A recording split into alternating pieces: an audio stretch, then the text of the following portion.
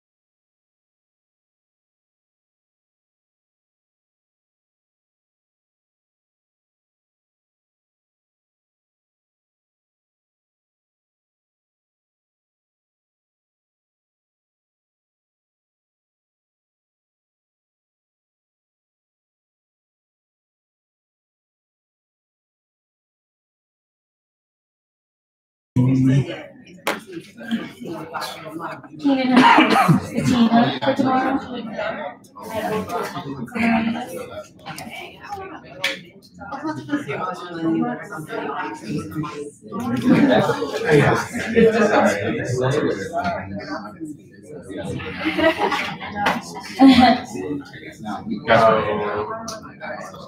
Thanks, buddy.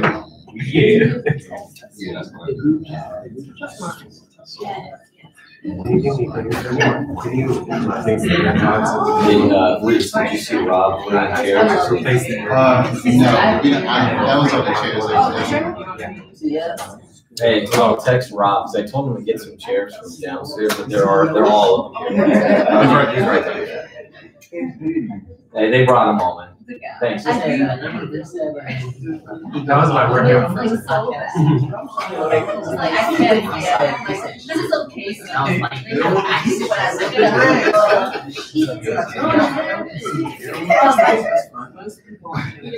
It's just you.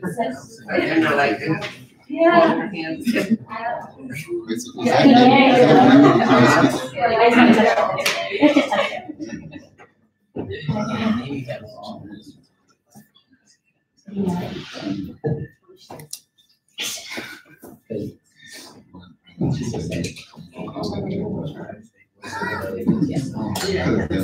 All right, good morning. good morning. How's everybody doing? Great. All right, I appreciate you guys coming on time.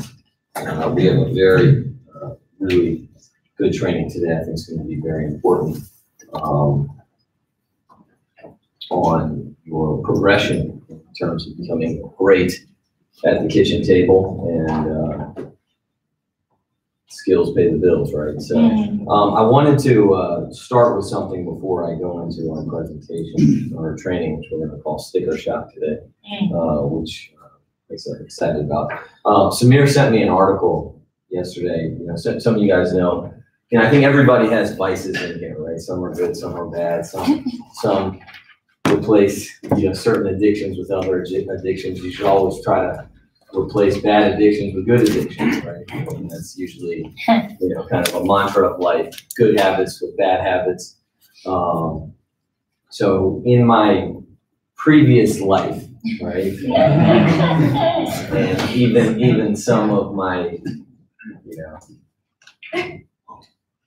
current life, right, was very, very seldom. I like gambling. I love to gamble. I love it.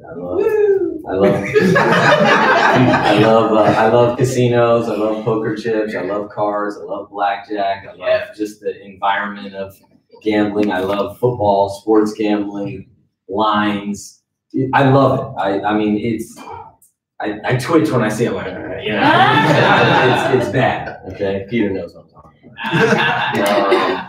Terrible advice for me. It really is, because just the environment, the people, the thinking, the stress, the anxiety, it's not good. Okay, you know, some people probably can gamble moderately and things like that. That's not. So Samir sent me an article yesterday about this guy, and he is like, he left Chicago and you know, moved to Vegas and became a professional gambler, and you know, and on social media he's posting all these things about all his winning tickets and all this stuff. Anybody read about this? You're talking about Dan Blazarian? Well, no. This guy's called Rob Gorodetsky. Okay, you can look him up later. Okay, you don't. I thought it was too. But and he's like got pictures with athletes and Drake and all these things, and he's showing all these things, and he has like, and he's not a handicapper. He doesn't know anything about the sports. Okay, so there's certain people, they know about the sports, they do research, and they give you a pick, and they say, oh, I think the Chiefs are going to win because their starting line, they allow this many, all this stuff, the weather, and they give you a detailed analysis, and you know, you may buy the pick or people follow him and this and that, right? And then he posts, well, all these things, you know, last year in this casino, I placed $27 million worth of bets and I won, you know, 1.5% above that, whatever it is, right? And everybody's following him and showing text messages from athletes, like, you're not athletes, but celebrities. And they're like, well, you know, what makes you different? And he's trying to create this new young vibe of like, I just bet nobody can, you know, I go on gut. And he's taking the gambling world by storm, right? I read this article, it was fascinating. I mean, it was just like, moving to Vegas. Yeah. Forget it. I mean, this guy is decked out, Louis jackets, Supreme, watches, everything. And they're just like, man, and he's showing, he's like, man, it's a lifestyle. And he's just everything, right? And then so he just reads the article. I was like, yeah, that article was crazy. And he goes, read this. And he's like, oh, he's going to jail. Wow. Because he defrauded an investor. Okay, so he sold this thing to an investor. He was saying, I'll invest your money in the stock market, okay, for $10 million. Wow. This guy took $10 million from somebody. Oh my God. And posted these things on social media. Wow. All these things that they bought. And, you know, like, I think about these things, and I mean this, you know, I want to get serious for a second, like, social media is fake, all right? I'm just going to tell you that right now. Are there good things on there? Absolutely, okay? There are. Now, can people use it for a lot of positive things? Definitely, okay? But the stuff that's making you, okay, and the stuff that you're probably looking at, people flashing money, all those things, it's not real, okay? It is so freaking fake. And it bothers me so much, right? And like I said, even if I read it, you read like, oh, wow, maybe I'm overthinking it. Maybe I could just put 100,000. He's like, I bet on volleyball games and high school basketball games. He's a fraud. He's a fraud, man. He's a freaking fraud. He stole you should be put to death for taking $10 million from somebody. Yeah. Not 100, not 1,000. You took $10 million from somebody so you could freaking spend it on Louis and Gucci and yeah, I go to these private poker games at these in LA. I'm flying and pictures on your jet. You took $10 million. And listen, I probably should post more. Okay, I probably, when I say post on our stuff, okay, I'm not on social media, okay, but I probably should post more because I want you to understand what's possible, but my dad just didn't raise me that way. Like, I believe in something like you can be jinxed, right? Like, that's what I believe. Like, until it's done, you don't talk about it. Like, until you've finish the race and you won, don't celebrate. Until you get in the end zone, don't even do anything. Until it's zeros on the clock, don't celebrate. Because I've seen people come back 4-0, right? I remember in 7 minutes, we beat somebody in a soccer game. It was 2-0 with 7 minutes left, and we beat them, and we scored 3 goals in 7 minutes, which was insane to win our league, right? And I've seen it, right? So I always play scared and paranoid, right? But thank God I had somebody that mentored me, that really understood money. Saving money, putting money away, paying your taxes, not buying stuff so you can feel good for a second and then feel bad. Because remember, when you buy stuff that you cannot afford, or even worse, if you spend future money today to buy things that you really can't afford. And here's the thing, I'm very qualified to talk about this because I lived way below my means for years, okay, for years. In 2006, I made over $200,000 a year, okay? I was 26 years old. I was making $20,000 a month. I had almost zero expenses. I just had office expenses, which are probably $2,000 or $3,000. I was saving $15,000 to $18,000 a month. I never ate out. I spent, when I did my taxes that year, my bill, restaurant bill, okay, that I deducted my Food and expenses bill was $340 for the entire year. I lived at home with my mom and dad, okay? My mom and dad don't live in a 15,000 square foot home, right? My parents, they waited till I moved out to renovate the basement. You know what I'm saying? So I lived in a dungeon, literally, okay? There's probably asbestos in there. I got something right now. Oh my Okay, God. I have something right now. Okay, I mean, my call, everything, my vision, all of it. Okay, I got some. I'm gonna file a claim, a settlement against my parents. Okay? I drove hand-me-down cars. Okay, I'm an RVP. I have my own office. I got 2 diamonds in my ring. I'm not making $3 to $5 grand a month. I'm running my own business. I have my own lease. Nobody tells me what to do. So, I have the opportunity to be confident. And I was, but I drove a 1995 Honda Accord. That was the car I drove in high school because I didn't want a payment. That car died. There was another 1996 Honda Accord laying around at the house. So I picked that up. 2011. Okay, I had been making $200,000 a year for 5 years. For 5 years. 5 years. Finally, I upgraded my car to a Toyota Camry.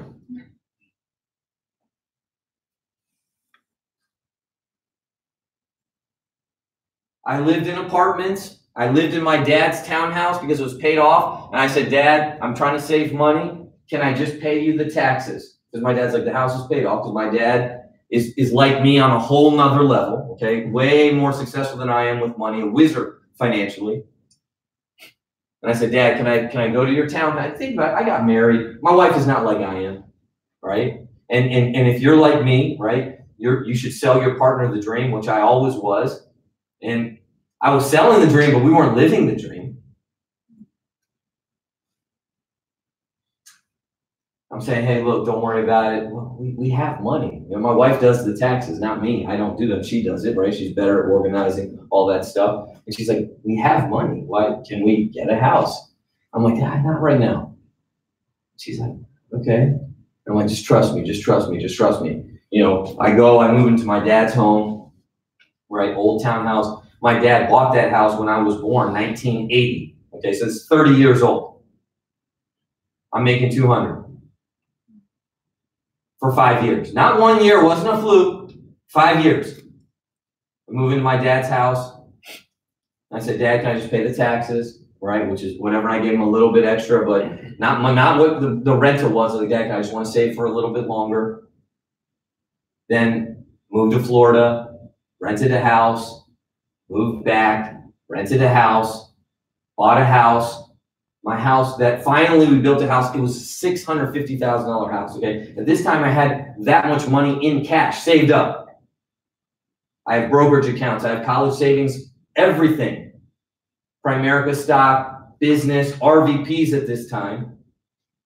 And we get a little semi-custom, I don't even want to call it a track house, but we built it, right? $650,000. You guys, if you guys ever came, you know, I had no furniture in the house. I didn't even furnish the house. We had the stick-up blinds. I was like, no, not right now. This time I'm making $300,000. $300,000 a year. And then finally in 2015 I got a car. That's a $50,000. Out the door, I paid $60,000, but I traded my other car, right, which was paid off. It's a $50,000, a couple, $50,000 car. I didn't get $120,000. I didn't get people I was talking to somebody, I interviewed somebody the other day. I was talking to them. I forgot, maybe I was on a Zoom with one of you guys, and they're like, well, something, he has a car or something. He's like, so I knew he made money. Oh, I was talking to, our guy, young kid, high school kid, real nice guy, right? And he was like, well, he was trading options, so he does really well because he bought a car. I go, so if you have a car, you do well? And I didn't say it like that. I was talking to him, right? So it was just me and him. And he goes, well, I think so. I was like, so if you don't have a car, you don't do well. And he's like, well, and I'm trying to just teach him how to think a little bit, right? Because my job is to help you get ahead financially, right? Yep. Like, not look like you have money, not feel bad about yourself for making purchases that you can't afford, and not feeling bad for living below your means. Look, everybody in the world, everybody, almost 99% of people out there, even broke people, they live above their means. It's un-American to live below your means and save money. And I got the Mercedes, and then yes, in 2018, bought my house. I have more money in cash than the house. I could easily just write a check. And I don't want you to ever follow people because they ain't paying their taxes. They're going to go to jail. And it's not just people flashing stuff. Okay, obviously people do that. They buy stuff. Look, man. People buy fake clothes. I mean it. But like you guys know, I like to lift. I like to, so like we send videos, and I like it, right? I mean, it's just something I like to do, right? So that's fake too. The weights are literally fake. I'm like, that's fake. And then, like I told you, there's like this one investigator, and he'd go and he'd be like, oh, so you squat, you can incline bench 480? Okay, do 380. They can't do it. And they're like, oh, well, I'm not warmed up. Like, you're faking it. Because they do all these things, right? And just to appear, right? And it's just it's so bad. Like, look, man, I know we're in this bubble, and I'm telling you to save money, and I'm telling you to fully fund your IRA, and I'm telling you to have a savings goal and save $5,000 a month and $10,000 a month and all those things, and get $50,000 into your IRA or $100,000 in a mutual fund, because I'm telling you, that's the most important thing that I could ever give you. Okay, it's not even what I've done with my business. It's live below your means, man. And when is it okay to buy something? Well, you freaking negotiate for it. You never pay full price for it. You get it on sale. You never overpay for anything. You have that much money saved up. You buy a car when it's 2 months your income. You want a $60,000 car, you make $30,000 a month. You want a house when that's your annual income, that's when you should buy it. You can do a 15-year mortgage. You can put 20% down. Then you really have money. You don't look like you have money, and you're going to go broke in 3 years, and tax man's going to come after you, and you're going to start feeling terrible. This is not that business, man. And I don't care what you have to do. All right? Your badge of honor here is not making money. Okay, if you got to do DoorDash or work at a restaurant, that's the price you pay. Look, and this is our Friday meeting. What, man? Like my dad, he had the talk with me, right? He's like, what are you doing? And I felt so embarrassed. And I'm not saying this is the best way to do the business, right? But you guys know what I did, right? At home, I was just never at home. I would go knock doors. That's what I did. I'd knock on doors. I'd just knock and say, hey, man, can you help me out with the survey? And I did that for freaking 3 years. So you think I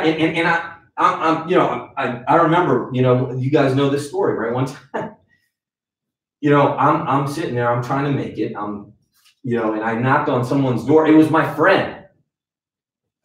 And I had my little folder, and I put it in my thing, and I was like, oh yeah, I just came to see what's up. I didn't know they lived there. And they go, what are you doing? And I was like, oh no, yeah, what's up, man? That's how embarrassed I was. And it turns out, right, because I'd spent too much time in that stupid house down, hanging out with my buddy, I went to go out and get my car. It got towed. And I didn't even know how I was going to pay it. Because it was like $130. And I was like, damn it, man. My car got towed. So I'm sitting here talking with this guy, right? I'll never forget that.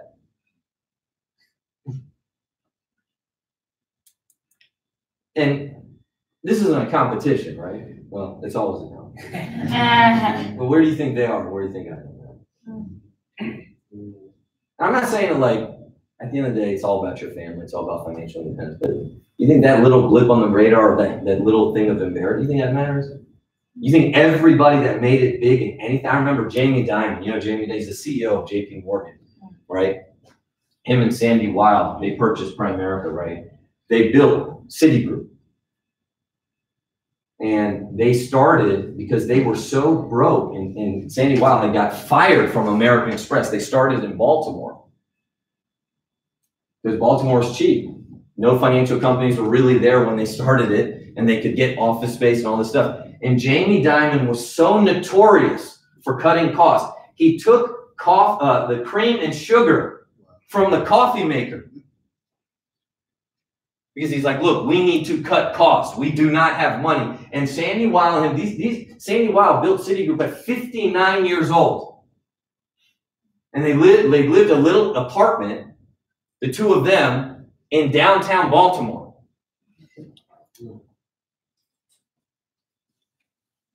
And you guys got that, you know, and I'm not saying it to anger you. I'm saying, look, this is part of the price, man. You don't have it, don't spend it.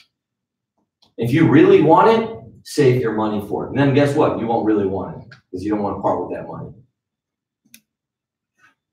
And you know, it just rocked me so much reading that, right? Because I love the way Samir delivered it to me because he read it and he knew how I would react. I'm going to Vegas, man. I want a Supreme hoodie too, man.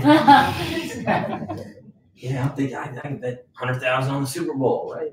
That's true, right? Easy money, easy come, easy go, dude. You don't have to work for it. You don't blow the money. That's why these people steal money,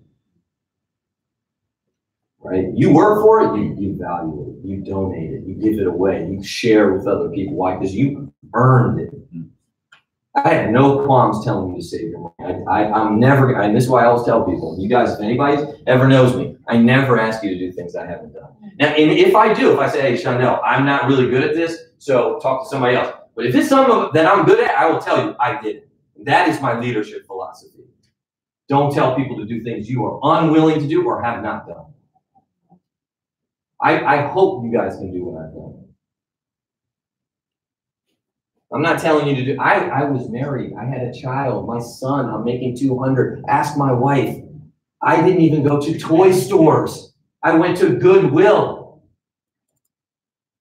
I go to Goodwill. The toys are $1. My wife's like, what are you doing? We have money. I said, you know, I'm just not there yet. These are toys, man, for my little boy.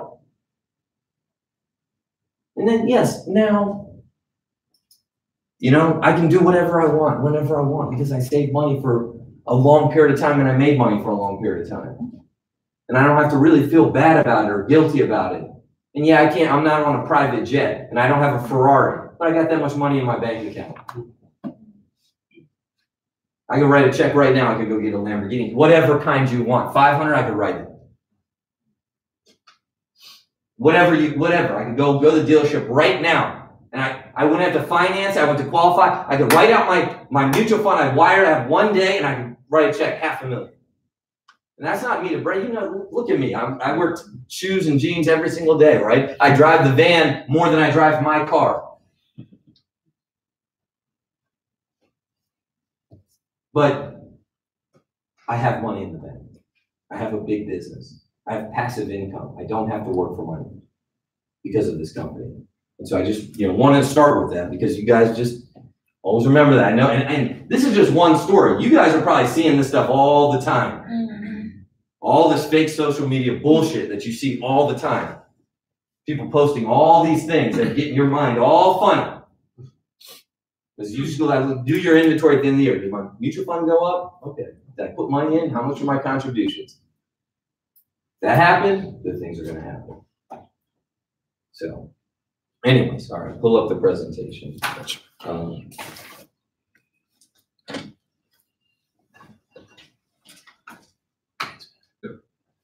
right, so we are going to talk about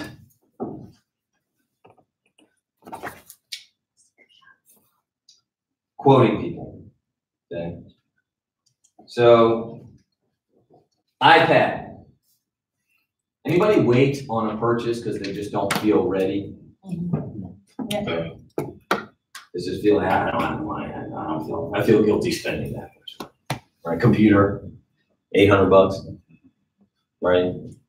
iPad, $500, whatever it is, right? Like I have some things I want to buy. I'm like, I'll wait till they go, right? You should always feel like that, especially for a major purchase.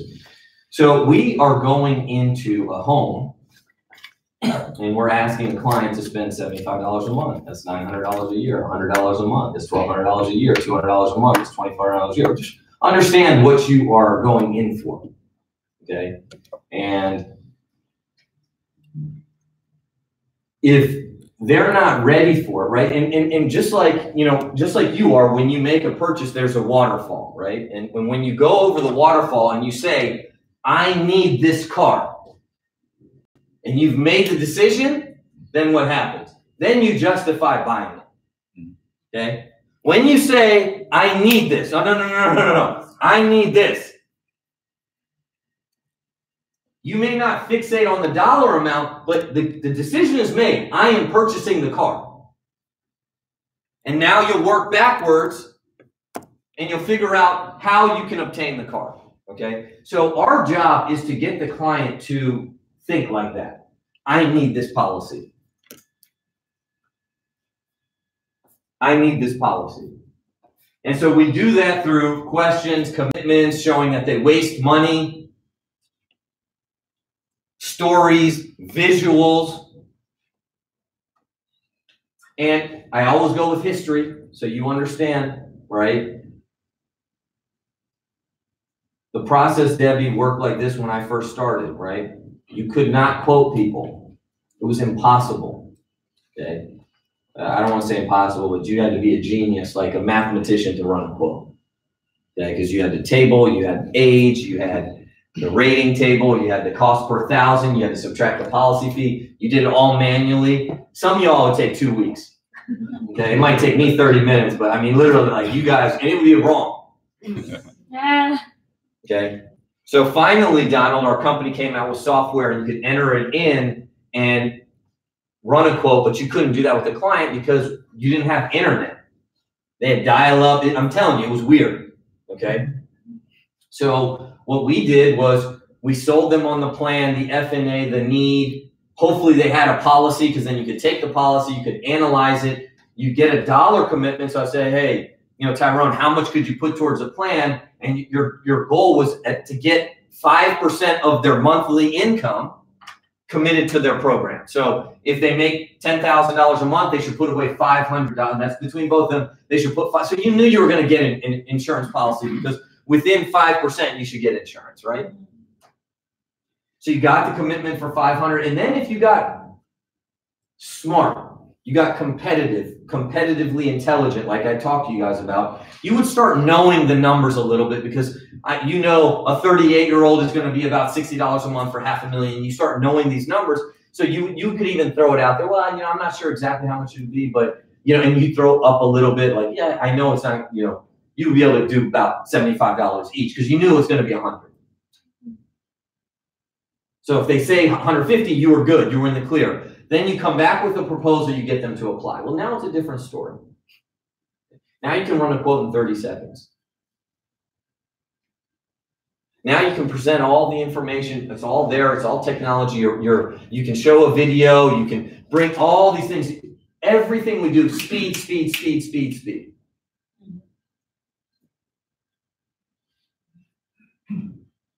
And the technology in the quote is the three-point line in the NBA. You're not shooting threes, you're behind. You're not going to stop people. You got to outscore them. Okay? Because NBA teams are scoring 120, 130 points a night. Overtime could be 140, 150. Players, James Harden. Guy can't even jump. Is averaging 38 points a night. That's Michael Jordan, the greatest player ever. That's Kobe Bryant, one of the greatest scorers ever. James Harden can do because the three-point line.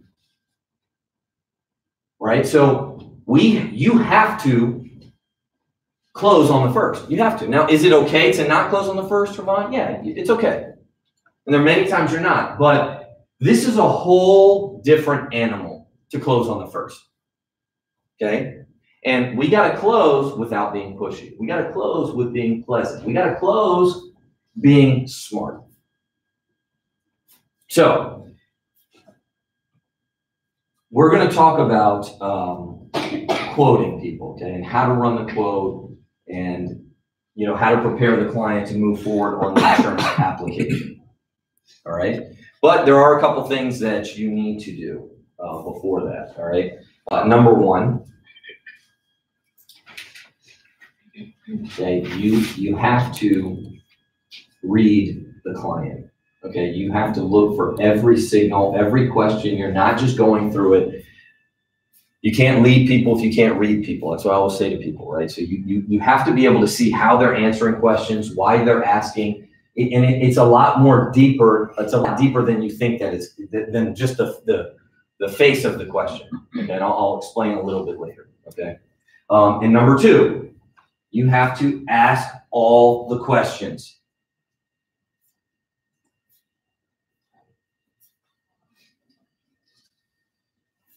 If I didn't think it was important to ask, I wouldn't put the question in the presentation.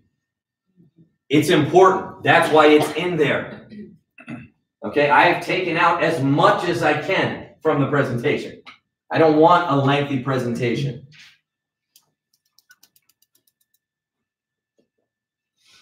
All right, so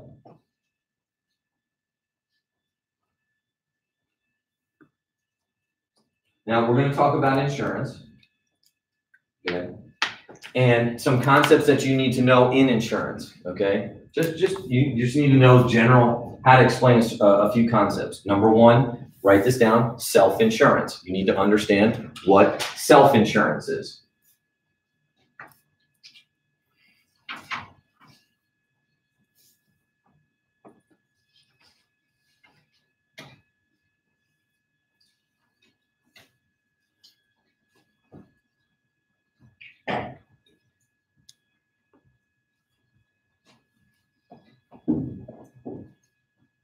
Debbie, what's self-insurance?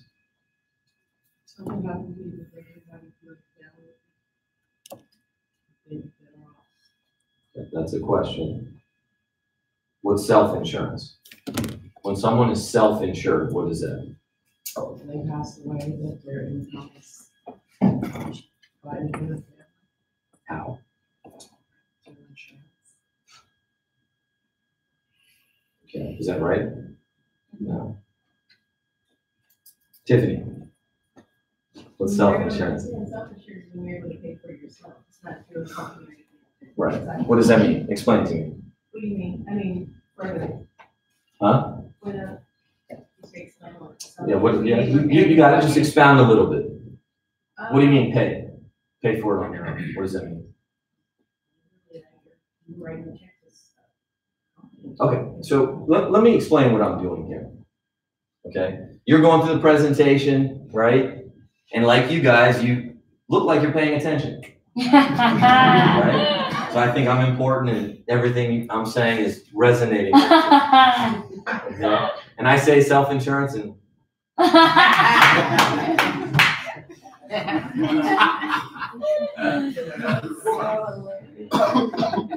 they give it to you, right? I've heard those words before. All right? And let's say they really want to know. And they ask you, I'm sorry, you said self-insurance. What does that mean? And then say you look at me like you just looked at me, right? Like I just explained it. Right? That was that look. Right? I just said it.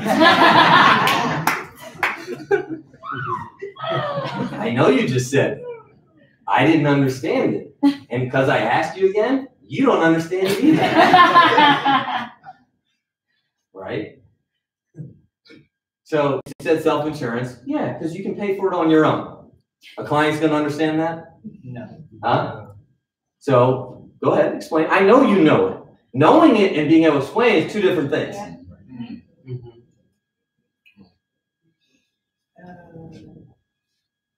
Having your family and your income protected through a third party. Just say it for yourself. I don't understand how to explain it differently.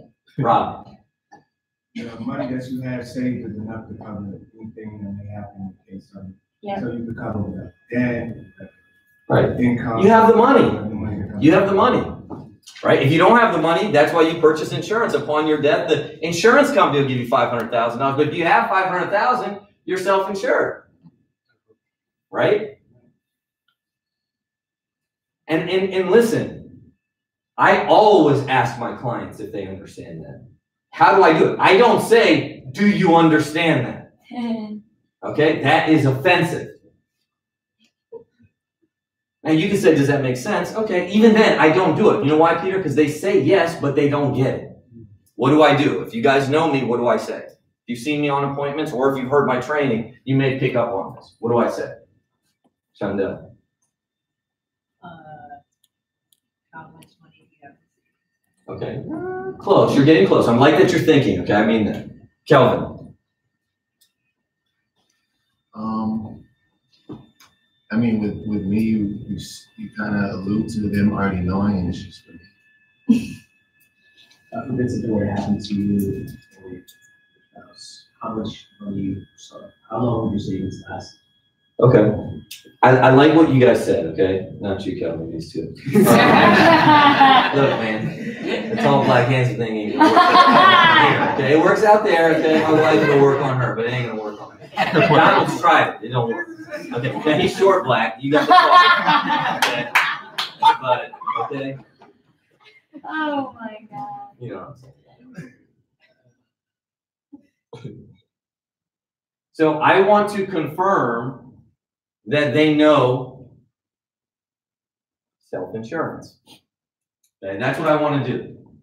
Okay, not insurance, not a need for insurance. I want to confirm that they understand the concept of self-insurance, which is you have enough money, you don't need insurance. You can still have insurance, you just don't need it. Mr. Client, Mrs. Client, what would you rather have, $500,000 in cash or $500,000 in an insurance policy? Then they understand it. What would you rather have, $500,000 in cash or $500,000 in an insurance policy? Let them answer. And look, this is not, it's a wrong answer for them to say insurance. Okay, it's the wrong answer. It's not a bad answer. Because that means they understand insurance, they want to get a policy. But they still don't understand insurance, right? Because you'd rather have the cash. Because the cash, you can use it while you're alive. Insurance is only good upon death. So when you die, they give the money. But if you have the $500,000, you could use it while you're alive. Cash is better than insurance.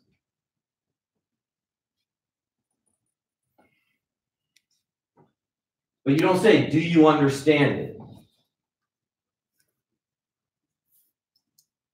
That's not going to work, okay? Now look, this is just going on. This is not what we do in the presentation. I just want you to understand certain concepts. The second concept you need to understand.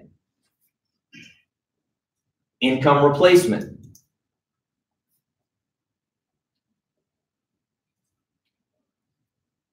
Income replacement. Income replacement is not a burial policy.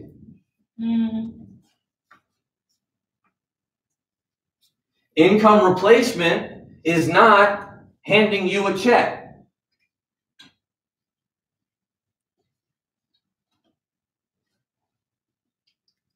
Hi, what's income replacement? If somebody passes away, whatever they made before that, is how much you gain on a basis. Okay, you're right. How? Through insurance. How? So instead of handing them a check as an agent, you would plan their future by investing. Investing. Investing a death benefit to yield monthly income. Okay? That's income replacement. Okay? Very simple. Hey, now look, just so you understand, okay? It's the client's money. Okay? It's the client's money. So we cannot withhold their money. Okay? But I do say that. I say, look, it's your money, but what we would advise you to do, Robert, is invest the money and then You withdraw the monthly income, and we've replaced your income, right? And that makes money last and grow and all those things, right? And we'll explain that. We have a visual in the presentation to show them, but that's income replacement. Okay, and the third concept is how much do you need? The need for insurance. What is your need? Okay, and that's what we're going to talk about today. Because remember, you are getting somebody, like some of you guys are awesome, right? Donald, whatever you sent out the other day, 133. I mean, you got somebody to get excited about spending $133 a month, okay, on insurance. That's a freaking big deal. That's a big policy. It's a huge commission. And I'm not saying that because the client always wins more than us. Okay, so I'm not saying, but they got to keep that. They got to stick with it. You got to quote them the right way. You got to get the policy issue, get them paid on, because you get 5, 10 of those a month. You're making $10,000 a month if you can do that. But you got to be an assassin. You got to be a sniper. You got to be a sharpshooter. You got to be great at the KT. And that's not just knowing the words. It's looking. It's body language. It's inflection, and all of that stuff we're going to talk about today. Okay. So first thing. Okay. After we went over the key concepts, ask all the questions. Okay. I know I already said that. I want to reiterate before we go into the questions. Ask all the questions. If they weren't important, I wouldn't put them in here. All right, so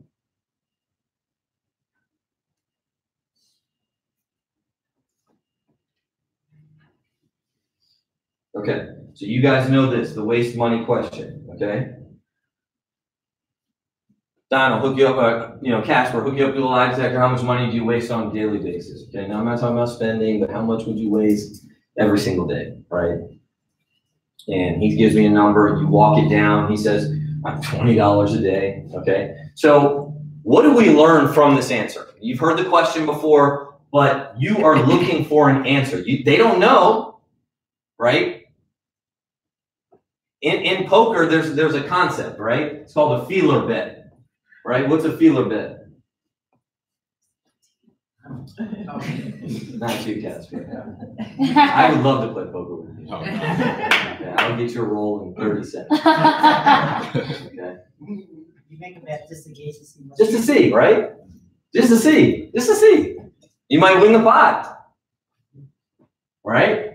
They might raise you like, oh, what? Okay. Right? They come over top with a hammer. You're just seeing. You're just testing the water. Just throw it out there. Right? That's called a feeler bet. You're just feeling. What can you learn from this? Write it down. Right? Right? What can you learn from that? This is not just for the dollar commitment that you're going to use for insurance. Okay? There is a lot that you learn from this question. Tia, what do you learn? That they spend unnecessarily. Okay. So, one, they're loose. They're loose. Lots of discretionary income. Admitting of wasting money. That's okay. I've learned that. So not only do they waste money, but they're admitted to wasting money. Okay? You could also learn some of their spending. I eat out every day. Okay, that great. That's an easy one. That's an easy one. That's a slam dunk, man. That's a freaking alley-oop. Wait. You admitted me, you're wasting money, and it's just stupid food? Because some people, they waste money, they don't know where it is. Okay? That's a whole new kind of stupid. Their money, they don't even know. So they're wasting it. They make the money, they're living here, they have no idea what's happening. Right or wrong? That's true. Okay? That's a whole different one. If it's admitted, yeah, I eat out. Okay? Right? They might give you more information. What's the opposite of that? Huh? Money's tight. That's a whole different, that's operation, right? I don't know if you're trying to take the little pencil out of the if you understand that game, it's a long game, right? I mean, a long time ago, but that's what it is. You're like, oh, I gotta get the wishbone out. I'm doing heart surgery. I got to find $50. It's going to be hard to do that. Okay? Because some people don't waste money. They're tight. They're just tight with their money. They know. No. I know to the dollar, man. I got Excel spreadsheet. It's color coded. I know. We know. Well, money's tight then. That's a whole different animal that you have right there, right? So it's not just give me the number. Oh, they gave me 20. No. Ask, oh, okay, and talk. Then you might learn what? Husband wastes, wife doesn't. Wife wastes, husband doesn't. They both are tight. They both waste. That's a whole different. If Tia says she wastes money and Peter says he doesn't, well, then what? I'm going to have to still show tons of value. Because when people waste money, when people are tight, okay, they don't want to separate from their money. And they are not going to really be persuaded emotionally. Okay? You got to say things to them later like, Peter, you wait, it's going to be more money. Whoa.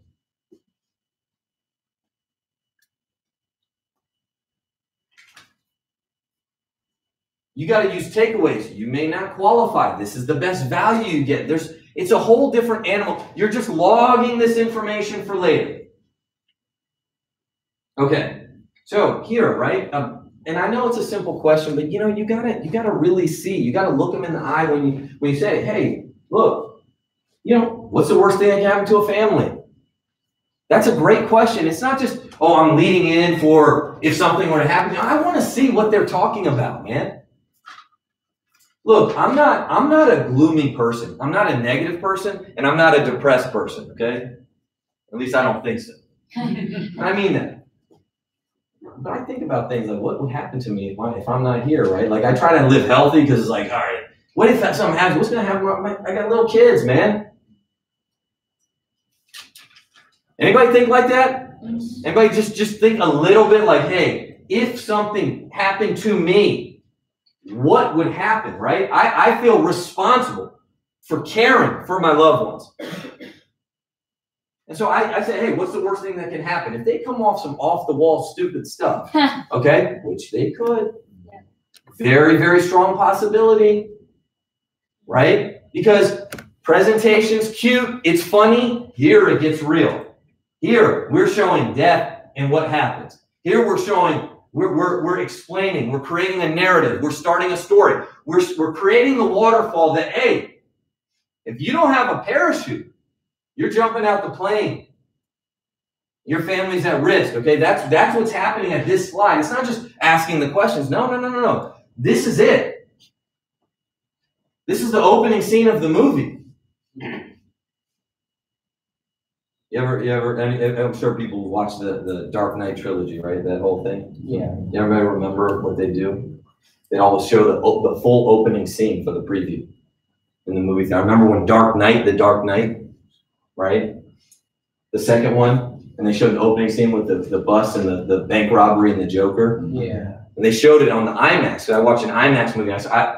That was the greatest trailer ever. That's this scene. This is it right here for you. That's it. This is it right here. Okay. Hey, what's the worst thing that happened to family? No, you're not expecting anything. You're just interviewing, hearing the answer. But if they say something, lose a job. If they say something, die prematurely. If they start telling their story about my father died earlier, whatever it is, great, right? If they say something, I can't think of something right now, but if they say something off the wall, obviously you got a lot of work to do, right? Because they don't understand it yet. Then we're going to ask the main questions. If something were to happen to you, God forbid, you were to die today, would you want your family standard of living better, worse, or minimum stay the same? Okay? Great question. We want to see, right? We don't even want stay the same. Honestly, stay the same is not a great answer. Okay? Now, they could say it in a way like, at least stay the same, like, hey, hopefully better, but I can't connect the dots there, but at least stay the same. Okay? But we want better.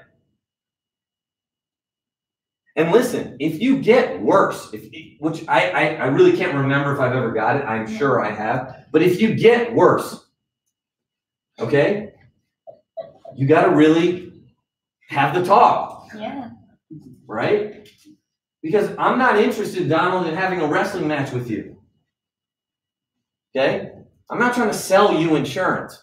I will, but I'm trying to help you protect your family because, When you die, it's a problem. Not if you die, when. It's going to happen. I'm not going to say it like that, but that's my mentality. So if I get better, great. If I get worse, if something happened today, though, if something actually did happen today. So, oh, great, Tyrone, you want your family center to be better, but if something did happen today, if something did happen, would your family standard of living be better? What are we looking for? Yeah, it would be. Okay, what do you mean? I have group insurance. So that means they thought about it. Now we just have to bridge the gap. Mm-hmm. They could say, I don't know. Okay, right? That's great. We're logging that for information, but a lot can happen in this dialogue, right? Obviously, we're showing the slide. We're you know, the father disappears, right? All that stuff. I'm not going to go through that for the questions, okay? Then, if they go into income protection, many of you guys take them, right? This is a filtering question. What are your top 2? Or what's your number 1? And they pick income protection, or you lead them to income protection, okay? When we say, how much coverage do you currently have? Got to ask them, right? Why? Well, they already said they have none, okay? I would ask them again. I want them to say, we have nothing, right? I do. Now, I don't say it like in an accusatory way. I might be nice and polite about it, but it's an admittance, right? It's an admittance. Hey, we got nothing.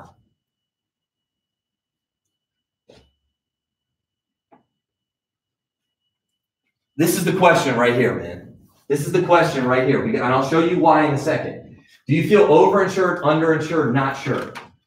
Okay?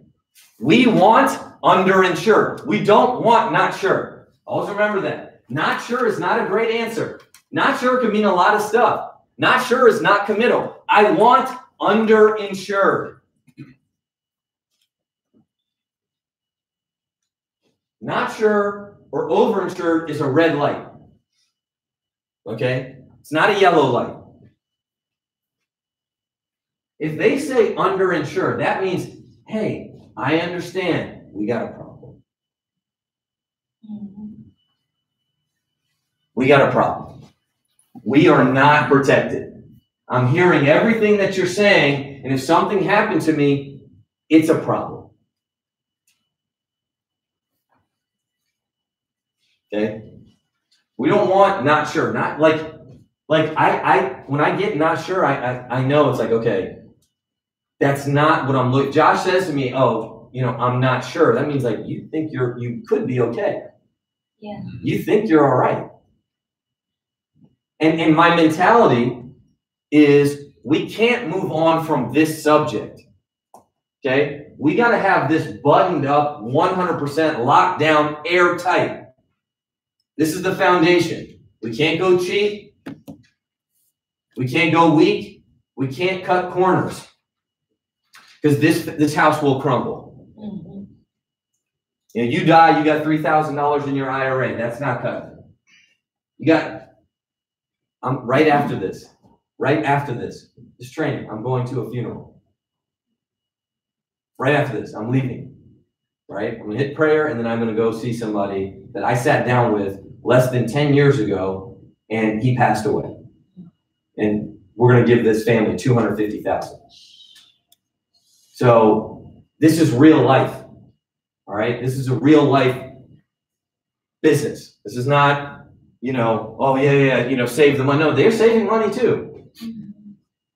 And that money, while it's a lot and good for them, and they work hard for that money, it's insignificant compared to that $250,000 death benefit that we're going to give them, right? And this is not a car accident. This guy developed a long-term illness, dementia, Parkinson's. Right? They couldn't catch it when we did underwriting and medicals 10 years ago. And at 50 years old, we gave him a policy for less than $800 a year for $250,000. Think about that. And someone, an agent, recruited somebody's wife, and that wife got coverage for their family. From engaging them in the opportunity first, and then they became a client, and they learned and they practiced all the stuff, they saved money, all those things, right? So you know, when we say these things and you know, this, how many, you know, it only, you know, we all say these things, it only needs to happen once. So it's gonna happen a lot more than once. Yeah, I don't know, 60, 70 clients now? I can count 70. Think about that. 70 clients passed away. It will happen for you too. You build a big enough business, you help a lot of families, it's going to happen. So, do you feel underinsured, overinsured, not sure? Okay. No coverage. Okay. We don't go through no coverage first, but I'll shoot. You, oh, shoot. Sorry.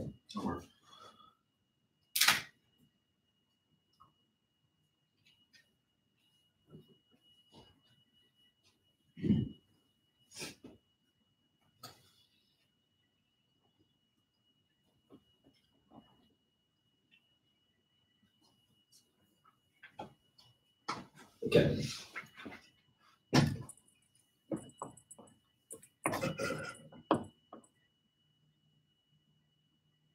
Where do I go, right or left? I don't know. Right. This one. Now left. My bad.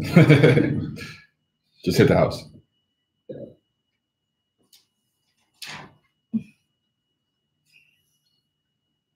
Okay, it's left. Get that one. Okay.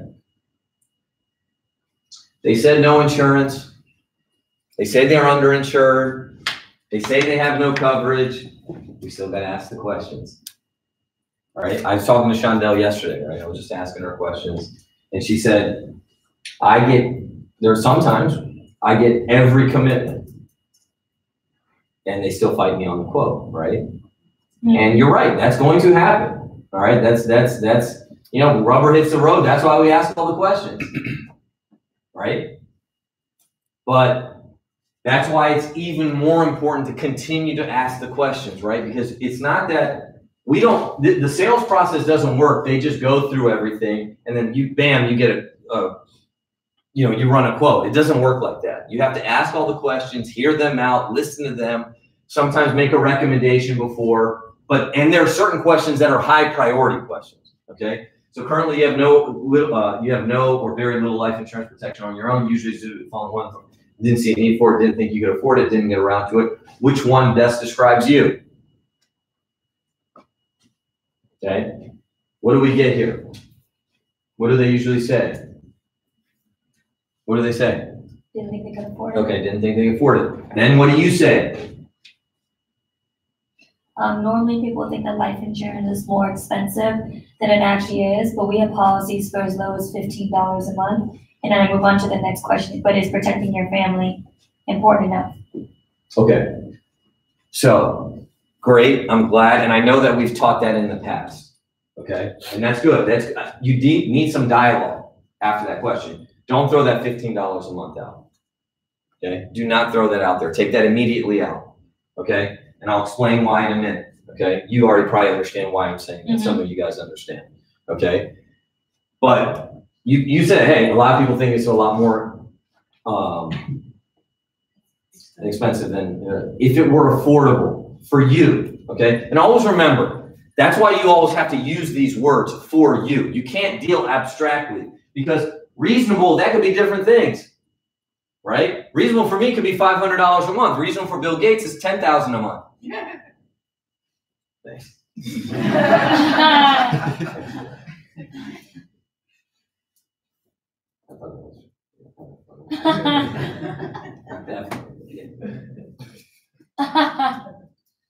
Right? So you can't use terms like that. Affordable, that's an abstract. Affordable for you. Affordable for you, which we're going to find out. We're going to find out what that is.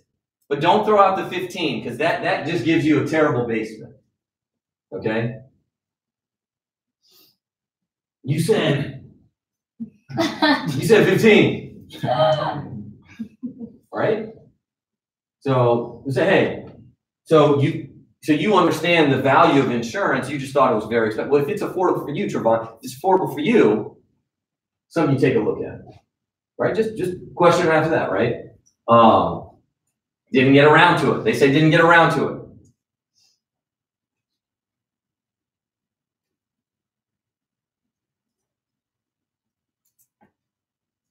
Okay, well, glad I'm here.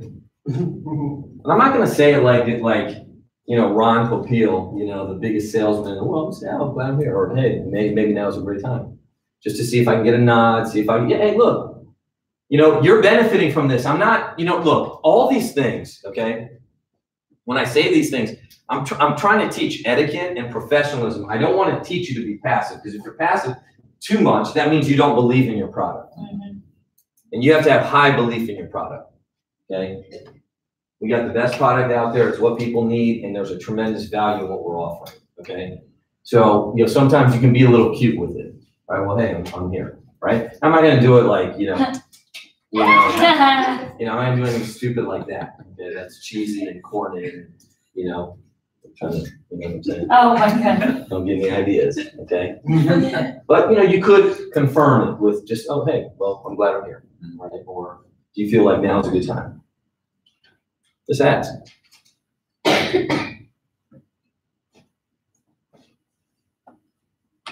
If they say didn't see a need for it, say, do you see a need for it? But now you see a need for it. I know at that time you didn't see a need for it, but now you feel like there's a need. Get a confirmation.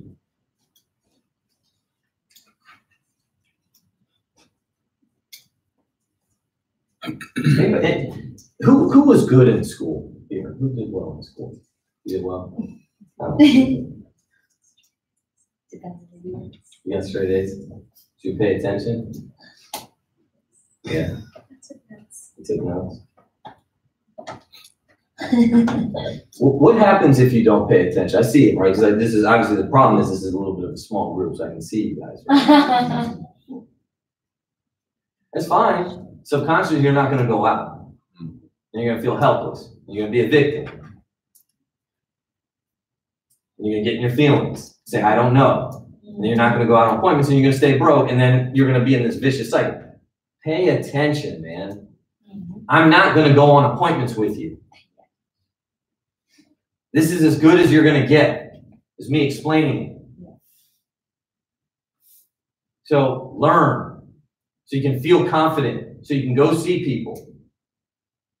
And when you're there, you're going to learn. And you're going to read people. And you might lose. You might not get the sale, but you're going to get better. Right? But you got to, you came here Friday morning. Like, it's important, right? Don't freaking stare off. It's an hour and a half. It's 90 minutes. This isn't class. This isn't humanities class in college. I'm serious. Yeah. You deserve to be broke if you can't pay attention, man. I make $500,000 a year, dude. And that's my Primerica income. Right? Like, I'm here. I'm trying to teach you. Just pay attention.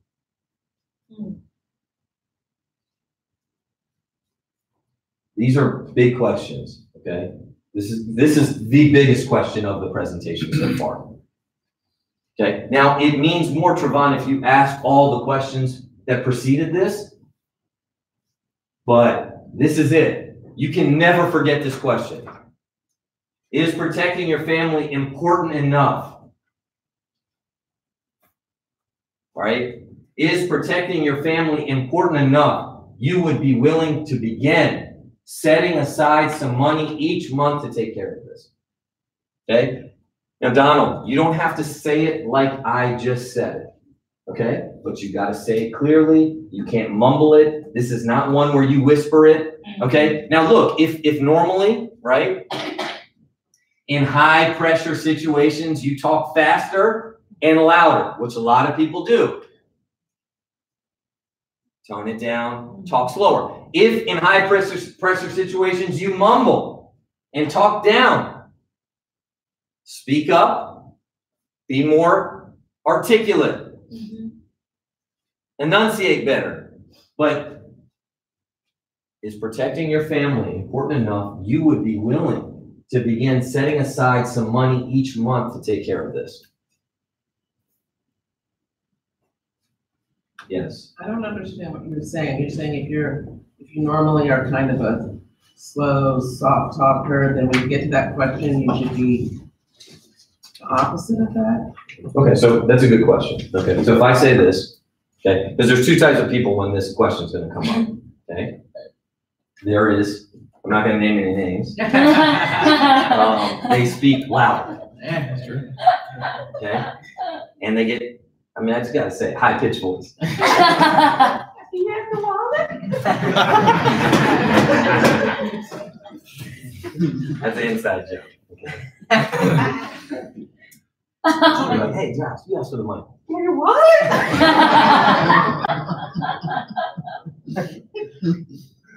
Do that.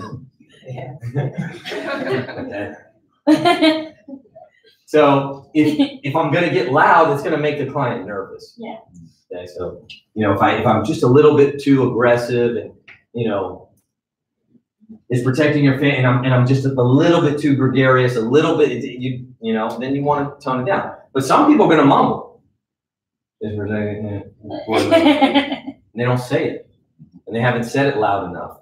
They haven't elevated it, right? So it just has to be clear. If I were to err on one side, maybe a little bit more emphatic and a little bit more forceful, but not, this is something where you got to be good, right? So, and this is another great question, back to back, right? You just get, they don't have insurance. They said they needed it. They said they could put money away toward it, and if we can put together a program that would be affordable for you, is there any reason you wouldn't implement the program? Okay. Now look, even if I've asked that here, I'm going to ask it because I'm reading off the slide. Okay. All right. Employer coverage. I'm not going to go through all the questions there. You know the questions. I'll reiterate. Group insurance is probably our biggest enemy. Okay, especially here. There may be other locations, other parts of the country, but here in corporate America and the home of the federal government, people really love their jobs. They think their jobs are going to take care of them. Okay, they are bought. They got like literally their company name tattooed on their neck. Right, Boeing. Oh my God. Oh, God. Analyst. They would. They thought it was like appropriate, they would do it. Right? And that's how much, oh, you don't understand. Oh my God. Right? Lockheed. Right? So you gotta understand. So we gotta explain and go through all the questions. You gotta unload. You gotta unload on group. Show the videos, explain to them there's a difference between the company that provides the benefits and your company. I'm sure your company is great, but this is the contract and this is the company. Even the TSP, the federal government, the FEGLI, it's underwritten by whatever it is, Minnesota Life or whoever it is, right? So, cash value, then term, okay? Now, as we go through, can I draw on this or no? Hey, Rodney said you have an interview here. She just said, The hour, yeah. I mean, They probably came early this time.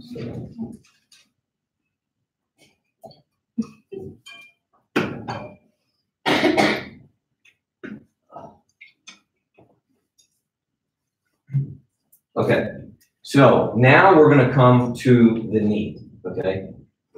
And for your knowledge, okay, what are some general numbers that I've given you in the past, okay? You don't want to give these numbers to the client, but what do we know in terms of insurance need? What's the easiest formula? 10 times, okay? So the biggest thing is 10 times, right? So if somebody asked me and without context as to how much insurance I need, and I had to give one answer, that's what I would say, 10 to 12 times your annual income. Okay? But there's no context there, okay? I don't know how much you have saved, I don't know any of it, okay? I don't know, but if we're just strictly talking about need.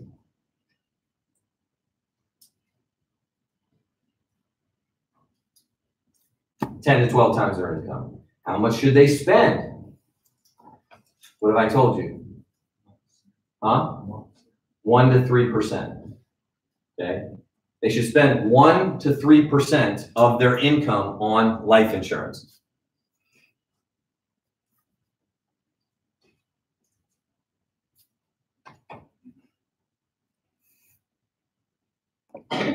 Now, many variables, depending on how young they are, how healthy they are, their medical questions, the amount they need, if they're in the sweet spot, all those things.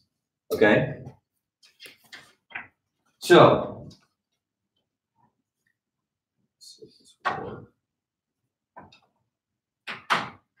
okay.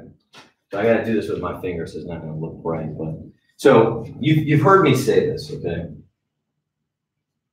There's the need, okay? And there's afford.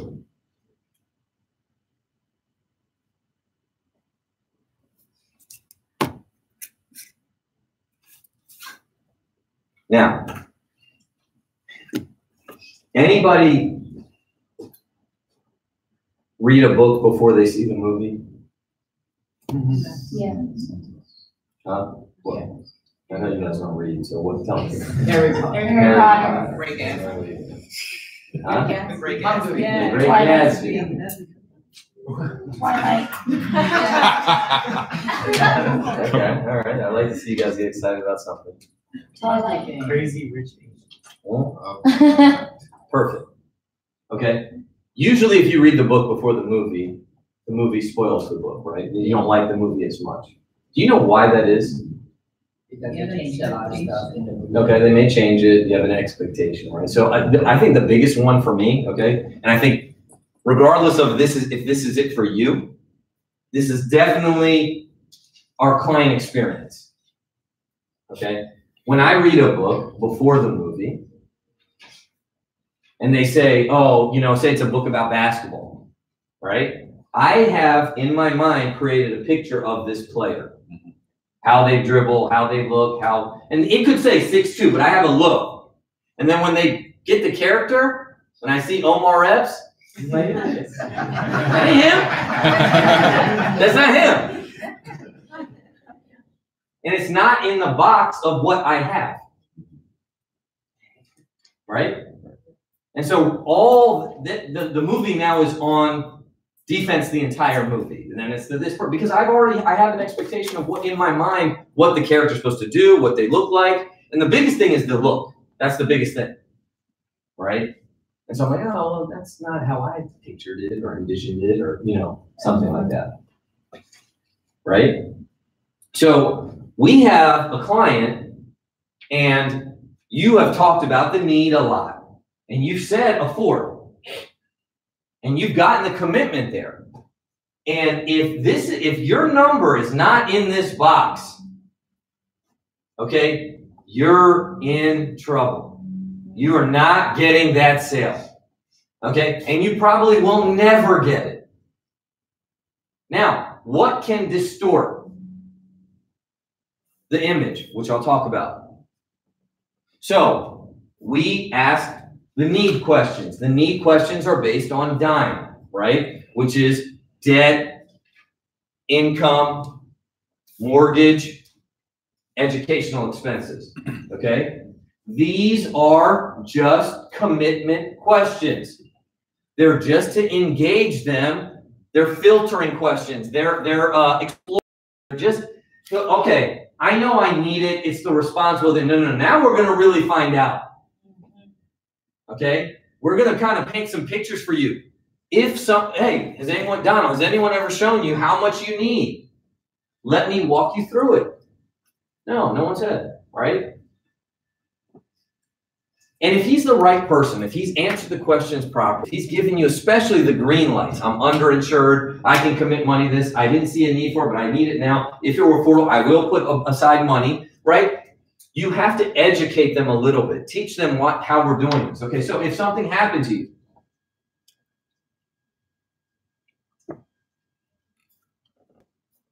would you want your family to still be able to live in the same house, take care of the mortgage, right? I don't say pay it off, okay? Because pay it off gives them a finite dollar amount because they have a $300,000 mortgage. You may not give them coverage for $300,000. I'll tell you why in a second. Okay? Then I do educational expenses, or I do the debt. Sorry, I do the debt. If we recover a debt, how much would it be? Right? I want to find out. That's a great question. That's more data collection, right? 50,000, 60,000. Okay, is that everything? Don't get bogged down by the details. If you were to write a check that would cover everything, what would that be? And I say it: student loans, car payments, store cards, credit cards, any outstanding debt that you may have. What would have, how much would be? 57,000, 37,000, 27,000. Okay. Kids' college. And remember, we're not just quoting insurance. We're protecting families. You got to get them saying their children's names. Mhm. How old are they? I'll say that. They're 2 and 4. Really? You're gonna say some neglectful shit? You got a 2 and 4-year-old? I hate saying it like that, but that's the truth. You got a 2-year-old. You got a 4-year-old. Huh? Yeah, you got an 18 months? 11 months? That's exactly right? What are their names, right? You got it. This is real, man. You don't have protection. You got no insurance. What are their names again? Oh, how old are they? Right? They say it, right? I know they're not going to want to write the check, but we got to get it to them, right? Mhm. So then we show income replacement, okay? Hey, something happened to you. How much money would they need to put on a monthly basis? And then I'm not on the presentation, but I'll show it in a second. But you can click on the I, and then there's a hypothetical that shows a death benefit of $500,000 or $600,000 being invested. So even though you got $600,000 of insurance, that money you ended up using it for 1.2 million or whatever it is, right? So, but how much did you? And I always ask that: how much insurance did you purchase? 600,000. But what did you get? This is how it works, right? So they can start seeing, okay, hey, we have a plan. If something happens, and when something happens, we'll be okay financially. So we go through the dime. What can distort the image, right? If they in their mind see 800,000, okay, that distorts the picture. And you come back to them with 250,000, and I say to you, well, Val, this is all you could afford. Because they're like, wait, you said I needed 800. 250, that's a lot. Well, it's not in your budget. Well, one, they could be offended. Mhm. Even though it's true, it's an accurate statement. But that's because you put the picture out too quick. And there's no need for it. Okay? Because getting them to apply for coverage and getting them to pay for coverage is two totally different things. And anybody can apply for the right amount, but can they afford it? Can they stick with it? You got to crawl before you walk. And some protection is better than none. And here's the reality, okay? And this is just the truth. It's not that you won't ever see the client. And it's not that you only have one shot to get it, Peter. But it's your best shot. It's your best shot. There are people that come back to the dealership, but that's few and far between. You get them there, you close them, while you've gone the whole presentation, it's fresh, you take your shot.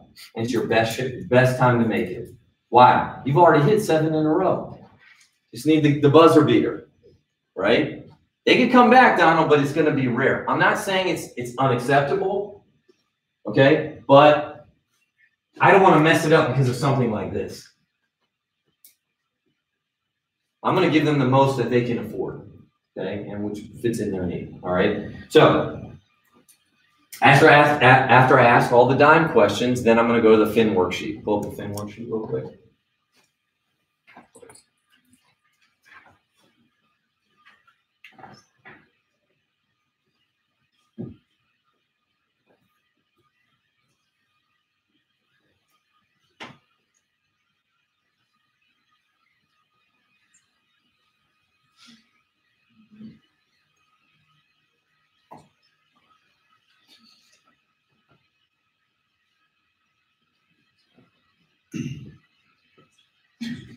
Okay.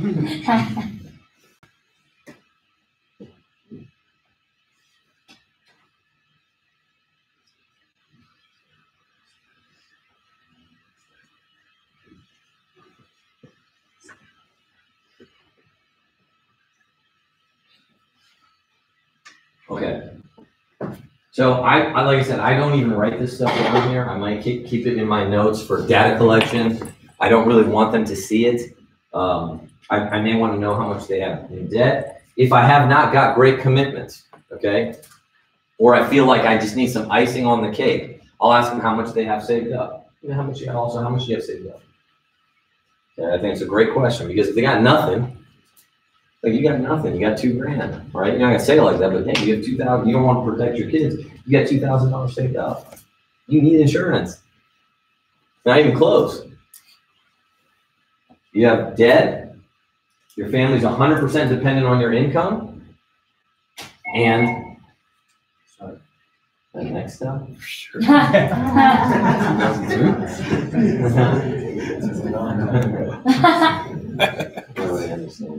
Oh my God.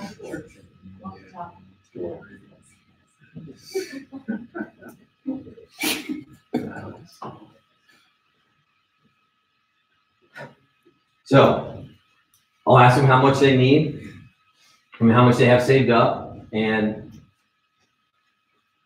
go up a little bit.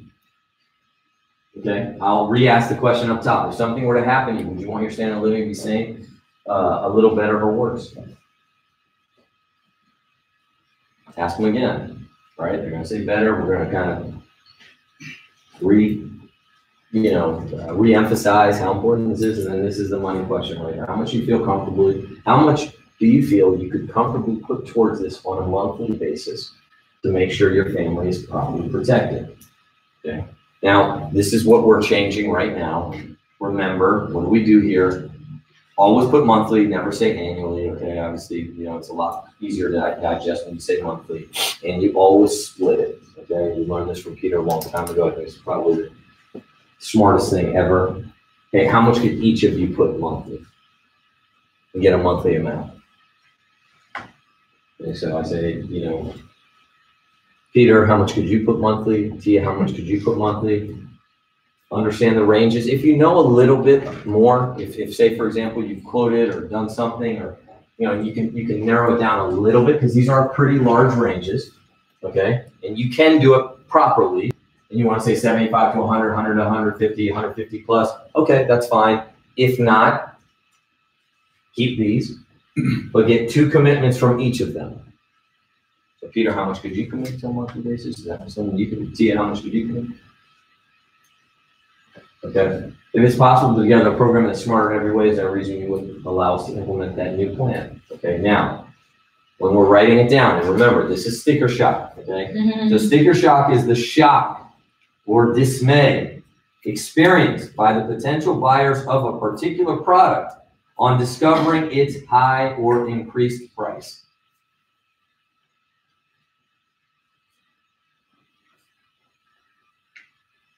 They see a box, they see a character in the movie, they feel the value of this insurance should be $60, and you quote them $120, which is fair, it's reasonable, it's the greatest thing in the world. It doesn't matter.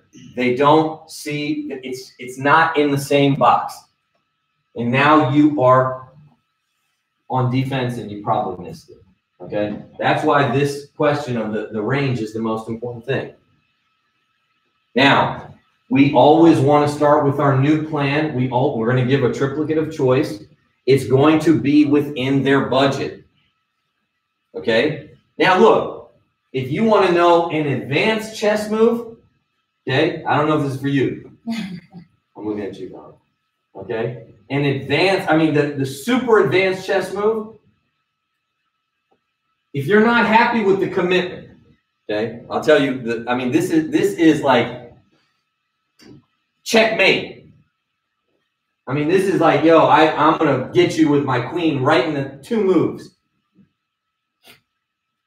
Okay? You appear to not be happy with the commitment. So say Peter and Tia give me $50 each, and I'm actually happy with that. Okay, say they give me 50, I'm good with getting a $100 check. I'm good with a 75, 100, or 125. I'm good with it. But I'm gonna appear not to be happy and say, hey, look, Peter, Tia, you know, how much did you say you need if something happened? How much? You know, I would go through it, just rework it a little bit. Get my serious face on, say, look, how old's your son? How old's your son? How old's Liam? 4. Now look, my job is to put something together that you can afford. That's the number one thing, and I'm gonna do that, okay? But we're talking about your family, we're talking about your son. He's 4, and you know, when I give a coverage amount, look, it may seem like a lot of money, because whatever it is, you know, you know, $50,000 is a lot of money. If I give you a check for $50,000, that's a lot of money, right? But if you die and I give your wife $50,000 and you have a 4-year-old son and Liam's there for it, it's not a lot of money, right? What am I doing? And I'm still gonna go in the range. But I want to just see if they mentally can commit to more.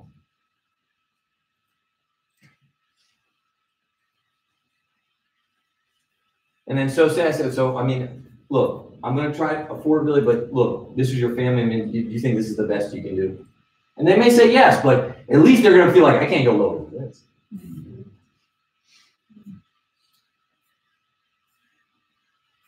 And see me, I've narrowed the box now. I almost have an image. I know. Right? So I'm narrowing the box. Then I give them the ranges, okay? You always give the biggest one first, right? We're going to give a triplicate of choice. And the one you want in the range, the best value is going to be in the middle. And you always give the highest first. Why do you always give the highest first? Because it's price conditioning, right? When you give something higher in the beginning, the other ones look lesser, okay? So you always give the most. So you say, hey, look, this is the range. You guys said, you know, 75, but you were very firm there. So Tia, and what do? Never, ever, ever combine the dollar amount. I don't care what the quote says. I know the Primerica app is going to say $120. Okay, never say 120. Say 60 and 50 or whatever the number is, right? It's $60 for you, Peter, $60 for you, T. Even though it's going to come out as a one monthly amount, and sometimes because of banding, the dollar amounts are going to be lopsided. Let's say Shondel's is 51 and Mike's is 51 and Shondel's is $12, right? Because that's good to even say that. Say, hey, look, we do it, we have a banding, so she's gonna be like, yeah, I definitely gonna do mine. What are you gonna do? Right? Mine's only 12. Right? That's what she's thinking. So you always want to give it so, and that helps you too, right? Because if something happens and Mike gets declined and Shondel wants her policy, that helps you protect your business. So you always split. You say, hey, that's 60 for you, 60 for you. Never say 120, $250,000 each. That's the maximum I would suggest. You don't need any more than that. Okay? Based upon exactly what you said in your true need, this is the need. And we'd be able to take care of everything, invest it, and your family would be fine, all that stuff. And that'd be $50 for you, $50 for you. And then this is the bare minimum, whatever, $40. I wouldn't recommend you going any lower than this. Which one of these do you feel fits your needs and your budget? Which one do you feel is affordable for you? Got that pick. And then you close with the process closed. But when you bring out those numbers, okay, and you give that range, that middle one should be ideal for you, okay? The smallest one should be slam dunk. There's no way I'm not getting this. No way, it's impossible. They've given me every commitment, every question, every green light. There is no sticker shock here. I got a commitment for both. Here it is. The minimum we're getting it. Okay, now look, where could this get thrown off? If they have a policy, okay? And here's what I'm noticing with a lot of you guys, okay? Because I get a lot of calls, all right, from you. And I ask people, I love it when clients have a policy. I love it because you already have a little bit of a picture. You're not going to get sticker shock.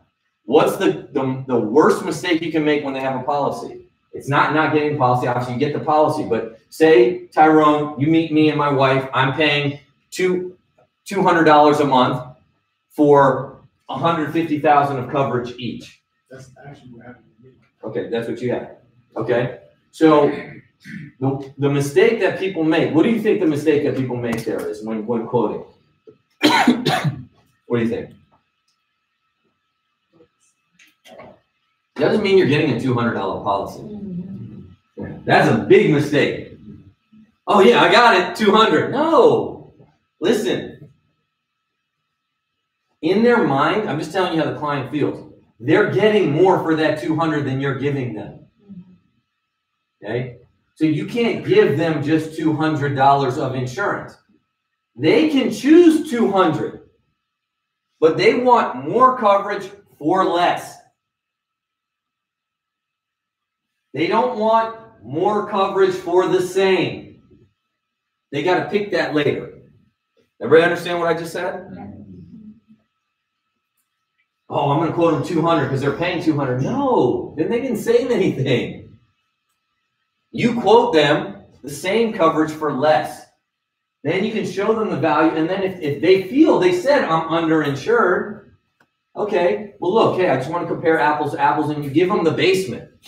Then say, look, if you like more, let's talk about that. If you feel like, hey, you know what? I like more coverage, because what would interest you more? Better protection, more protection, better rate of return, less fees. And you can ask, but automatically it's not you quote $200 a month. Okay, that is stupid. You want to give more coverage for less money. That's the slam dunk. But it's good when they have a policy because they understand private insurance. And they have a picture in their mind of what they should be paying.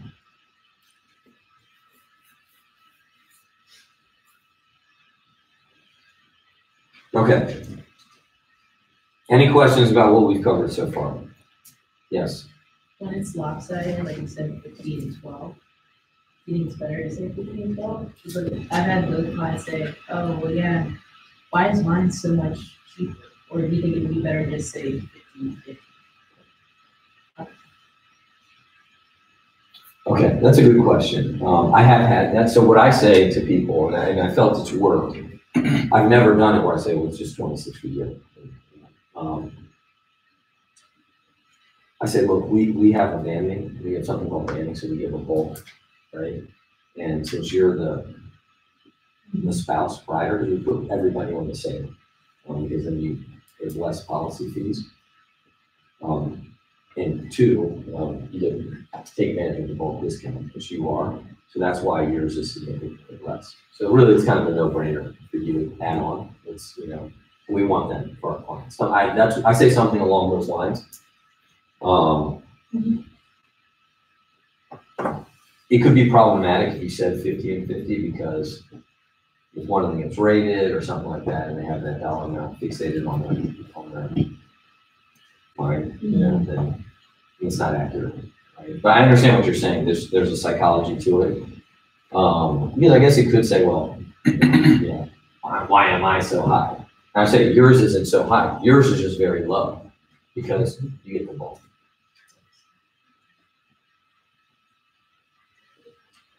What else? Questions?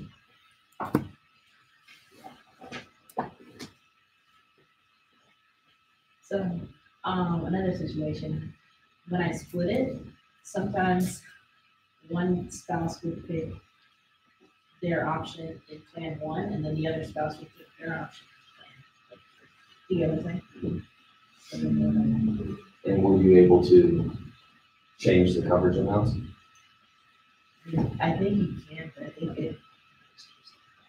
Okay, so change it, and then you can say, okay, well, look, if I adjust it, because our calculation gives some of the bulk discounts. If I do yours in here, this is what it would be. And you give them you still split it. Yeah. But I mean, look, if someone says that, that's great. If someone says, I'll pick this and this, they pick. right? So just make it work somehow, some way, right? And then, you know, apply for coverage. Here's how it works, explain the process, closing. Here's a big thing too, okay? And look, this is not an indictment on judgment, okay? I'm just telling you what's happening so you guys have better strength, okay? Get in a good market, okay? What do I mean by that, all right? Like I said, don't feel some sort of way when I say this, okay? Remember, I sent this post out a long time ago. Don't get in the feelings there's no money there. Yeah. Okay? What kind of clients we sitting down with, they don't call back? They don't call anybody back. Just, you know, don't feel bad. That's weird on them, not you. Okay? They can't return a phone call. Do they care about protecting their kids? And listen, you write a lot of business, right? How many of your clients get rated?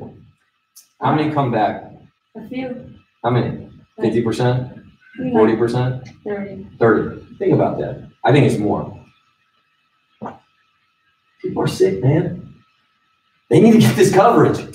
Like when I see that, this is not theory. I'm looking at our top producer. And when she writes business, they come back. Blood pressure, diabetes, something happens. They get rated. They got to pay 20, 30% more. What does that mean? People are lucky to get coverage. So these people are not calling back. They got ailments. Some of them get declined. That means you need to see a doctor. We're not going to say it like that, but I mean, look, this is serious, man. This is a real business. We do medical exams. You get a free medical exam for not, and they could discover something. Like when I see these, oh, they got rated. They get this. High blood pressure was found. Right? You know, heart disease kills 30% of people prematurely. So when people have broad blood pressure or cardiac arrest, you know, this stuff can be prevented. If they go to the doctor, they can see something, right? So when we're out there, we're protecting those kids. And I know we're trying to do this, and I give these analogies, and no, man. Like I said, this is real life. You know where I'm going right after this. And you think about this wife emailed me the morning he passed away. She goes, hey, I just want you to know with a heavy heart, Ricky passed away. Let me know what I have to do. And I'll take care of it. Not even 12 hours.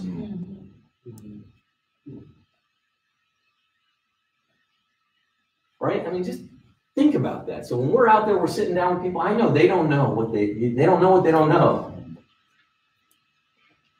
Right? Yes. So I have a question. I'm trying to, explain to this. I just found out that my aunt, she has 2 life insurance, but she has 2 cousins.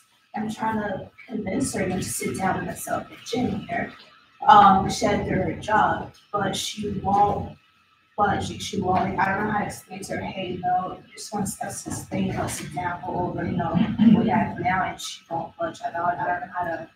Yeah, it's tough. It's tough. I mean, look. Here's the thing, okay? No one client nor one recruit will ever make or break your business, all right? And that, I think, is the biggest, for everybody in here, right? That's the definition of striking out. You strike out, you go back to the plate. Don't wear it on you, man, right? You ask somebody, they need it. You know how many clients I've sat down with, they needed it, they had they needed this opportunity. They didn't do it. What am I going to do? Right? Like, you just go share the information, right? I mean, you can't save everybody. You just can't, as much as you want. And I'm not acting like we're high and mighty, we're noble. You don't cast judgment. You say it to everybody and you go handle your business, man, right? And you talk to as many people as possible. The worst thing that can happen is that look that you just gave me, where a frustration of somebody saying something to you and you taking it and wearing it on the next person, okay? Because listen, for every one that, I don't want to say this is successful, okay? But for every client that did the right things and then God's plan was to take them from here and you go and you deliver, there are 50 clients that said no. All right? And I'm not going to go happily at 12 o'clock to go see this family, or 1 o'clock, sorry. But I will go knowing that, man, what a great company. Mhm. And what if I would have quit? Or somebody else would have quit? So I didn't write this policy, right? Somebody in that's not here anymore, right? So what if I didn't recruit people? What if I didn't talk to people? What if I gave up? You never know who you affect on your journey for success, because as many people as you guys that are making it happen, there's a bunch of people that quit on me. Mhm. There's a bunch of people that said, that lied to me, that insulted me on the way out. Mhm. We don't do it for them, right? And I'm not saying like I'm noble. Some of that stuff might be warranted, right? I'm not perfect, not if I need, but the company, I try to do my best, keep moving forward, keep talking to people, find other people, right? Nobody in this business I knew before. I always tell people, nobody in here, in this room, not one person in here. Mhm. They all came from friends, from referrals, from talking to people, from staying with it, from being persistent. I'll never, ever let anybody else determine what I'm going to do. Ever. I never, ever have let that happen. Ever. And that's how you got to be every single day. It could be your mom, it could be your dad, right? My uncle, my mom's brother. I love, you know, my dad, when my mom's brother came here to live in this country, he lived with us. My dad put him up. Right? That's my mom's brothers, and I'm their kids. I have a sister. I know how close I am with my older sister's kids. Nothing I wouldn't do for them. Didn't give me an appointment. Didn't give me an appointment. Right? Now I could be upset, and I could say the business doesn't work. I say, oh man, because he said this. He's my uncle. I respect him. He's my mom's brother. You don't make more money than me, right? He started a consulting business, right? Because he was consulting, worked at Freddie Mac. He went out on his own, and he tried to ask me and my sister for contacts. So he didn't do an appointment with me, but then he asked me. What do you think I said? No. Hey, make a mistake. I'm paid. There's sometimes I'm a bigger person, but you mess with me in my business. Yes. You mess with me in my business, it doesn't work like that. Loyalty's a two-way street. Yeah, yeah, right? yeah. Don't cross me, okay? Yeah. Like, no, you asked me, I needed your help. Who are you? Oh, that's cool. Do your thing. I'm not going to hate on you. Do this. What are you asking me for? Right? If you would have helped me, I help you. If you help me, if you're not, then I'm going to find somebody to help me. I use an analogy, right? I mean, this business is a journey, okay? And it's not a journey, it's not a walk, okay? Has anybody ever moved anything extremely awkward, right? Like a big suitcase or something that you have to carry, okay? Call a rock, okay? That you have to carry.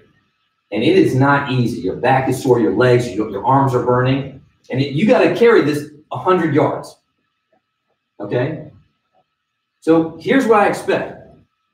Number one, get out of my way, okay? Just don't impede me, okay? Just get out of my way. That's one. Two, if you could encourage me, that'd be great, okay? But Donald, I'll be damn sure if you tell me to drop it. It's too heavy, quit, give up, right? Don't get in my way. I'd love for you to encourage me. I really would. I need help. I love encouragement. I'd like to do this with people I know. But if that's not you, definitely don't encourage me to drop it. Definitely don't encourage me to drop it. And people kind of fit into those categories, right? Now look, hey, look, if somebody comes around and I talk to my brother and he's not interested in the very beginning, but he comes around, yeah, I'm not saying like, but if I try to do an appointment with you and then you literally try to do an appointment with me,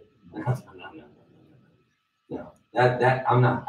Now look, some of you guys do that, God bless you, okay? You might be more religious than me, okay? Pray for me, okay? I'm petty, all right? So, you know, if you don't do an appointment with me, I'm definitely not gonna do an appointment. But I just thought it was funny that he didn't want to help me, but then he has the nerve to, you know what I mean? Yeah.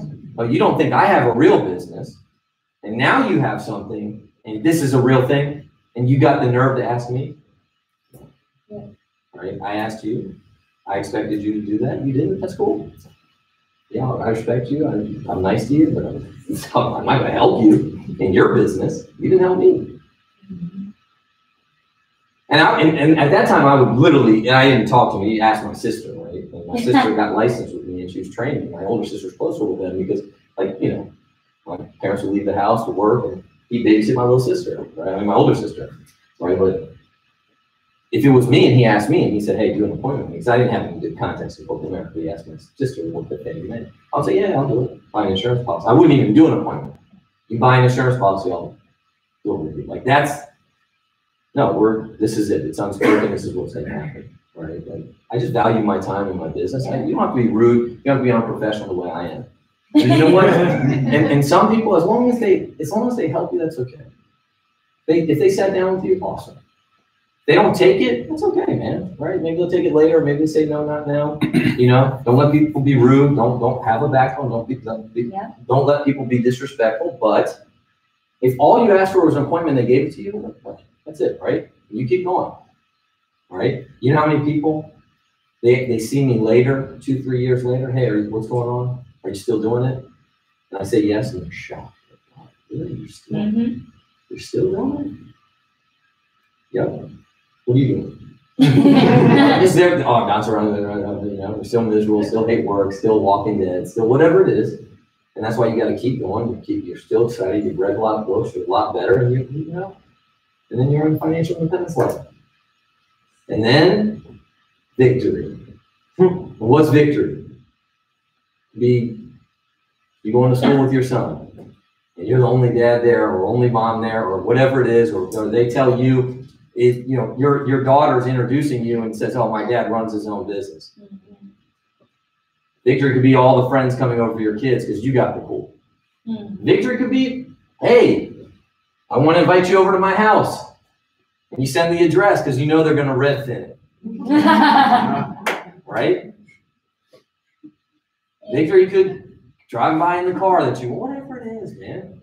Or victory could just be, you open an office and having real stuff, like a grand opening, and they're at somebody else's office. That's where they work, right? So I'm not saying you don't take a crap on people on the way out.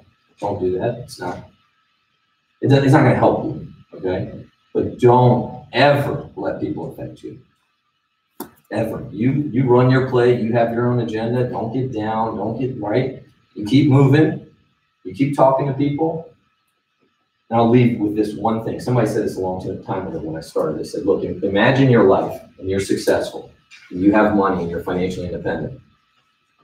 He goes, you'll be talking about different things, knowing different people, doing different things. That is the most true statement anyone, and I don't know why that always stayed in my head. It's true, right? Am I me? Absolutely. But I'm talking about different things. I'm doing different things. I'm thinking different things. I have a whole new circle of friends, and my life's awesome. And you know what? My friends are still talking about if Bao Ju didn't run down Doug Cushing, we would have won states in 1997. Literally. If we would have beat Chantilly, we'd be state football. That was 20 years ago, man. That was literally in the 90s. And they're still talking about it because the best days of their life are gone. And yeah, some of the best days of my life are gone too, but I got way better memories to make. And I'm going to make. I'm not talking about having kids. That's all. I'm talking about you. Your freaking highlight film. You can always defer and say, my kid, of course. I live for my children, man. I'm talking about stuff that I'm going to make, winning the trophies, signing a house, all those things. Me, for me, not for them. That's a cop-out. For you, you go do it for you. You go win for you. And then everybody else benefits from your success. But I'm not talking about that. It's you. You go do it. So tomorrow, 9:30, all right? I need help. If people, we need to take these black chairs. Rob, count how many chairs we have. We got to take them over to Tyson's. If anybody can shoot over there, put a few in their car, and then whoever's in Tyson's, are you in Tyson's right now? Okay. maybe you can coordinate somebody just to get them and take them up. We're allowed to put them in that storage room. If anybody can help, I don't know if anybody has a big car, or can head that way. Even if we coordinate it where 2 or 3 can go in a car and then take them up, because we're not gonna have chairs tomorrow. Meaning, we can't take chairs from the other conference room, so we gotta start moving some chairs over there, so we can properly equip.